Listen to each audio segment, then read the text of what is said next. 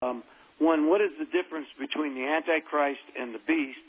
And my second question is, at what time in church history did the church believe that the papacy was either the beast or the Antichrist? Well, okay, the first question, the difference between the papacy or the Antichrist and the beast. The beast is mentioned only in Revelation, chapter 13 and 17, and also a brief mention in chapter 11. And the beast appears to be an entity made up of many governments because it has 7 heads and 10 horns. Now, the 10 horns are said to be 10 kings, and the 7 heads are also said to be 7 mountains and 7 kings. So we're not just talking about an individual here. Some people think the beast is a man, and they equate him with the Antichrist. That's not a very natural way of looking at it. The beast in Revelation is a composite of the 4 beasts in the book of Daniel. In Daniel, there are 4 beasts that come out of the sea. In Daniel 7, there's one like a lion, one like a bear, one like a leopard, and one that has 10 horns. And so we see that the beast in Revelation chapter 13 has a mouth like a lion and feet like a bear, and it's like a leopard, and it has 10 horns as well as 7 heads. So it's obviously got the features of all 4 of Daniel's beasts. Now, Daniel's beasts do not refer to individual men. They refer to empires, the Babylonian, the Medo-Persian, the Grecian, and the Roman empires. So it's obvious that the beasts in Daniel are not individual men. They are empires. Now, the beast in Revelation is a combination of all of them, apparently.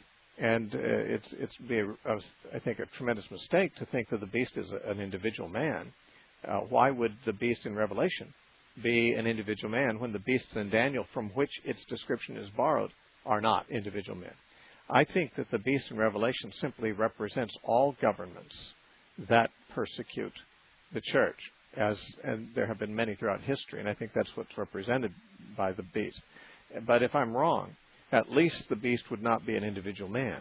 The beast would be a governmental system. Now, the Antichrist is a term that's used only in the book of 1 John and the book of 2 John. You don't find the word Antichrist in any of the prophetic literature in the Bible. Not in the book of Revelation, not in Thessalonians, not in the Olivet Discourse. The term Antichrist is not found in any prophetic book. The word Antichrist is used only in John's first and second epistles, and there he says, whoever denies that Jesus comes in the flesh, this is Antichrist. He says, whoever denies that Jesus is the Christ, he is Antichrist. So John uses the term Antichrist generically. He says, as you have heard that Antichrist is coming, already there are many Antichrists, by which we know it is the final hour, John says. So Antichrist is a generic term for anyone who denies that Jesus is the Christ. Mm-hmm. And in a sense, therefore, the term Antichrist would apply to almost any non-Christian person who doesn't recognize Christ as the Messiah. Now, therefore, Antichrist is a different term or a different concept than the beast, and neither of them are used in the Bible to speak of an individual man. Now, there is in 2 Thessalonians chapter 2 a reference to the man of lawlessness, the son of perdition. And many people understand that to be a future Antichrist and a future individual. And they say, well, that's the beast, although I'm not sure that we'd have any reason to say that it is. There's nothing about the man of lawlessness in 2 Thessalonians 2 that specifically identifies it with the beast of Revelation 13. But many people think that that is so. Now, when did the papacy begin to be viewed as the Antichrist? Well, even before the papacy arose, the early church fathers, see, the papacy arose, we might say, in the 5th and 6th and 7th centuries. It was a gradual procedure that the bishops of Rome began to take on more and more power and more prestige until around 600 A.D., Pope Gregory is thought to be maybe the first actual pope, and the papacy perhaps begins there, around 600 A.D. But in the 2nd and 3rd and 4th centuries A.D., so long before there was a papacy, the church fathers who spoke about the man of sin that is the man of lawlessness in 2 Thessalonians chapter 2, they said that that man of lawlessness would rise when the Roman Empire would fall. There's at least, maybe 6 or 8 of the church fathers, if not more, who actually expressed this opinion. In fact, there's no other opinion about the man of lawlessness expressed in the church fathers at all. It was a unanimous view, as near as we can tell, of the early church, that when the Roman Empire would fall, the man of sin would rise. Well, of course, these fathers were writing and living before the fall of the Roman Empire. Therefore, they never saw the rise of what they considered to be the man of sin.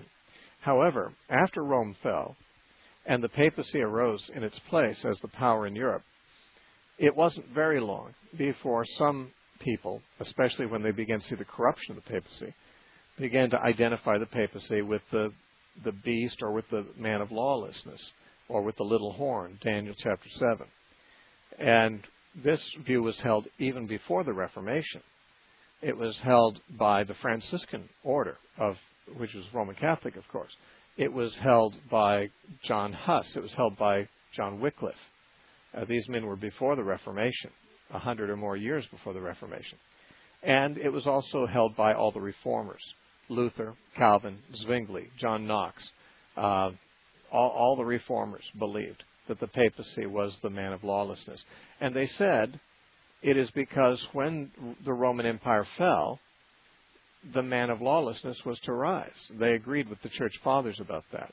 The difference is that the church fathers had given this interpretation before the event, before the fall of Rome.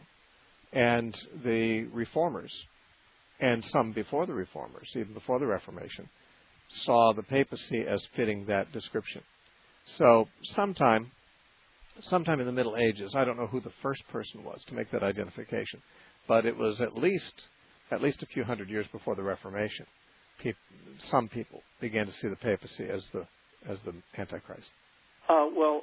My question to that is, I don't know if that's wrong or right, or I was raised a Catholic, but I read the Bible for myself and I left the Catholic faith. My question is, there's nothing in the Word of God that says that the man of sin or lawlessness would arise right after the Roman Empire fell, is there? Well, it's not stated directly. The reason the church fathers thought that was the case was that they saw in Daniel chapter 7 that there would be the fourth beast, which was the Roman Empire, that it would be destroyed and its body would be given to the burning flame. And then there's this little horn that grew out of the fourth beast that would apparently continue to blaspheme and to persecute the saints and do things like that. So they figured this little horn would rise on the fall of the Roman Empire. That is when the fourth beast was destroyed. And then they believed that Paul, when he spoke about the man of sin, or the man of lawlessness, that he was referring to the little horn of Daniel 7. I see. And when Paul said to the Thessalonians, Paul said, you know what it is. You know what's preventing the rise of this man of sin. And when that is taken out of the way, then the man of sin will rise. Paul didn't say specifically what it was that was hindering, but the church fathers all believed that Paul was referring to the Roman Empire, that the presence of the Roman Empire was preventing the rise of the man of lawlessness. But they said when the Roman Empire is taken out of the way, then the man of lawlessness will rise. And they believed that was why Paul was so obscure about it. Remember when Paul says, you know what it is that hinders him. Paul didn't say what it is, but he didn't want to put anything in writing that could be used against him to say he was advocating the destruction of the Roman Empire. So he was vague on the subject, they said. Anyway, that's a view that was widely held, essentially universally held, among both the early fathers and also the reformers. The idea of an individual man of sin, an individual Antichrist, came up in the late 16th century from a Jesuit named Francisco Rivera. But we're out of time.